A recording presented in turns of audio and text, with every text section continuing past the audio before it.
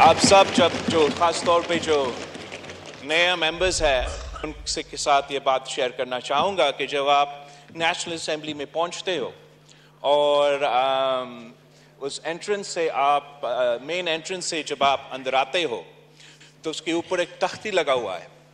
اس building کا جو foundation stone ہے اور اس فاؤنڈیشن سٹون پہ وہ اس فاؤنڈیشن سٹون شہید ذوالفقار علی بھٹو نے لگایا.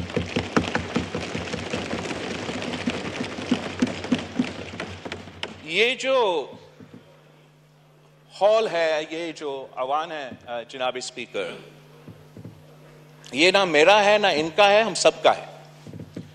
And this is the mother of all institutions, the most powerful institution. And اگر اس ہاؤس کے تمام ممبرز یہ بات سمجھے کہ اگر اس جمہوری ادارہ کو ہم طاقتور بنائیں گے تو ہم اپنے آپ کو, خاص طور پہ پاکستان کے عوام کو طاقتور بنا رہے ہیں. اور جب ہم اس ادارہ کو کمزور کرتے ہیں تو ہم نہ صرف اپنے آپ کو مگر اس وفاق کو, اس جمہوری نظام کو کمزور کر رہے ہیں.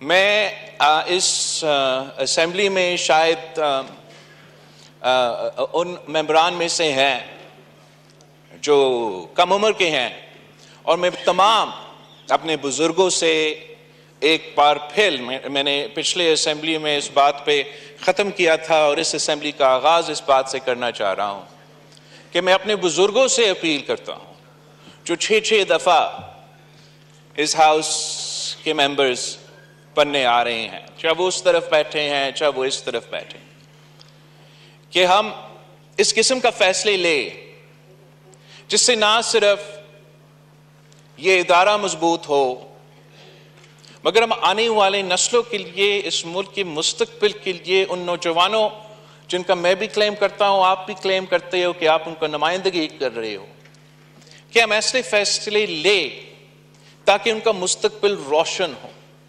اگر ان میں سے کوئی یہ فیصلہ کرے کہ وہ اس ہاؤس کا ممبر بننا چاہے, وہ سیاستدان بننا چاہے, وہ جمہوریت کا, ان اداروں کا ممبر بن کے اپنے عوام کا مسائل کا حل نکالنا چاہے, تو ان کے لیے آسانیاں پیدا ہوں. وہ جب اگلا نسل اس ہاؤس کے ممبرز ہوں گے ان کو ہمیں دعا دینا چاہنا چاہیے کہ ہم نے اچھے فیصلے لیے, نہ کہ وہ ہمیں گالیاں دیں. یہ کس قسم کے لوگ تھے جنہوں نے اپنا ہی ادارہ کو, اپنا ہی جمہوریت کو, اپنا ہی ملک کو کمزور کر دیا ہے. مجھے بہت افسوس ہو رہا تھا کل جب چاہے وہ وزیر اعظم صاحب کا تقریر ہو یا قائد حزب اختلاف کا تقریر ہو, جس طریقے سے اس ہاؤس کے ممبران یہاں آ کے احتجاج کے نام پہ جو گالیاں دے رہے تھے ایک دوسرے کو. پاکستان کے عوام یہ سب کچھ دیکھ کے بہت ہی مایوس ہوں گے جناب اسپیکر, اس لیے اس وقت وہ ہمارے طرف دیکھ رہے ہیں. اور پاکستان جس خطرہ میں ہے, میں سمجھتا ہوں کہ ہم ایک بہت ہی خطرناک مرحلے پہ پہنچ چکے ہیں.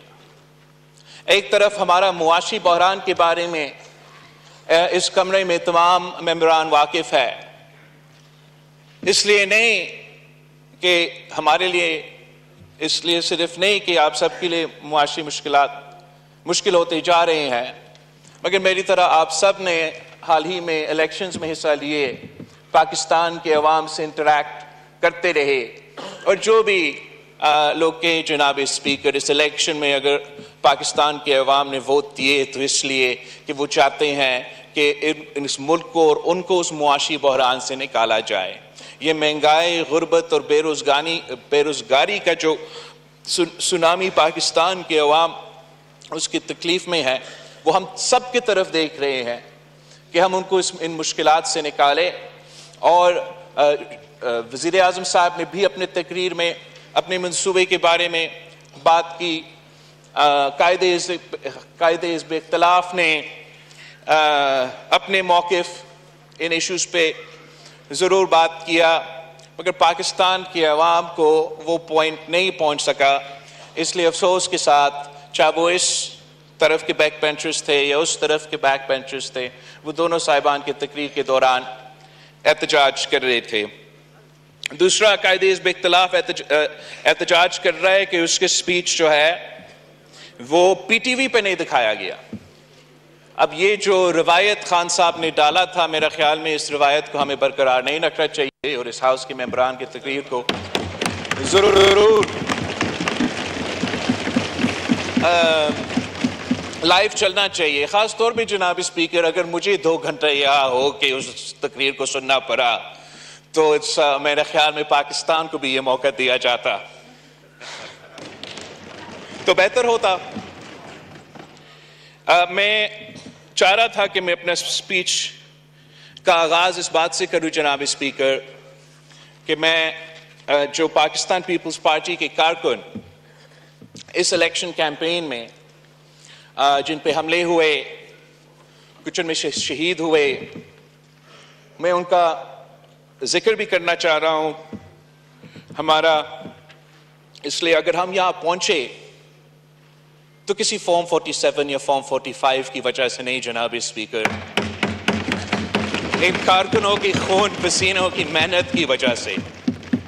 और मेरे जमात के कारकुन जैसे कि कराची के शहीद अब्दुल वाहिद अवान, शहीद साबिर मक्सी और शहीद अब्दुल रहमान ने अपनी जानों की कुर्बानी दी है ताकि हम इस हाउस पे पहुंच सके।